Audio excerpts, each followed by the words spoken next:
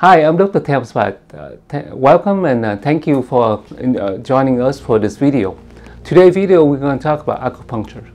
Acupuncture, as you probably already heard about, has been around for more than 2,500 years. There's been still a debate on where exactly acupuncture comes from. I'm here just to give you a few information. Hopefully this will enlighten you on some of the information and also be helpful for you to know what acupuncture is. And if you feel it's beneficial, we'd be welcome to see you as well here at Rio. So let's get started. So acupuncture, as you probably already heard, it's been around, people think that it's been around for more than 2,500 years and it's come from China. But that's not really the case. In 1991, there's a hiker in south of Italy. He went hiking and he found a mummy that was buried under the snow, and he was mummified. And they nicknamed him Artist the Iceman. You can actually Google online and read his history.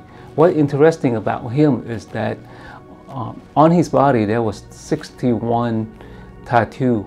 And the researcher and the scientists, what they did was they actually used his body, they put it in the MRI, they put it in the PET scan, CT scan as well, just to see internally what's going on with him and how did he die and so forth. So they found out that he actually was shot from the back, and that's how he perished. And the acupuncture tattoo, the tattoo that they saw on his body, as they mapping it out, they noticed that from the PET scan and the MRI that this gentleman not only have low back pain, but he also have H. pylori and he have other medical condition as well. The tattoo that's on his body actually matched with the acupuncture point for low back pain, for kidney pain, and for other medical condition that he had. Not only that, what's interesting about it is that the two that he had, which was buried with him due to the snowfall on it, that was well reserved. They've dated back all the way back to the Copper Age, which is about more than 5,300 years ago.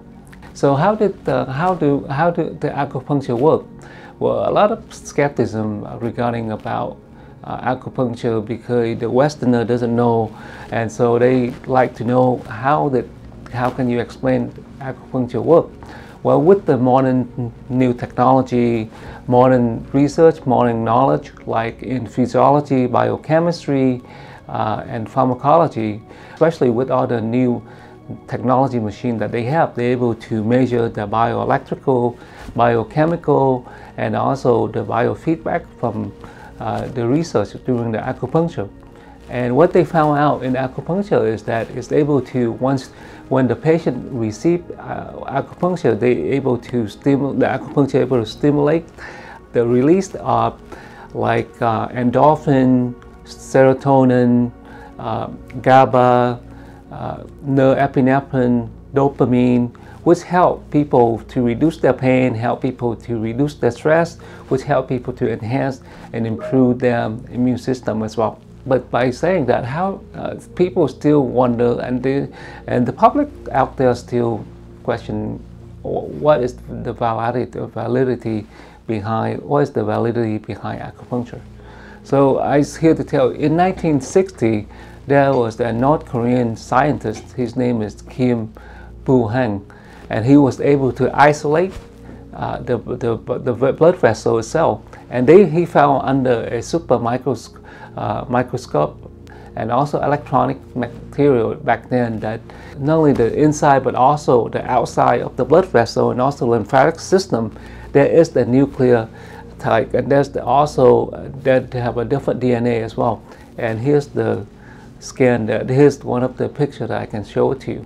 So as you can see, each one of the blood, as you can see from the picture itself, which under super microscope, we're able to identify that the blood vessel each one of the blood vessel have its own nuclear and its own DNA, as you can see from the picture on it. Now, how did this work? Well, apparently in traditional acupuncture, back in 3 decades ago, everything is either written under the textbook or people believe there's the energetic anatomy that is moving when we do the acupuncture treatment. So what Mr. Bohang did was he used the trypan blue dye and he injected directly into the acupuncture point. And if it's the correct point of the acupuncture, the dye actually show up on the body, and he can see the meridian moving as well on the body itself. And here's the chart from the acupuncture.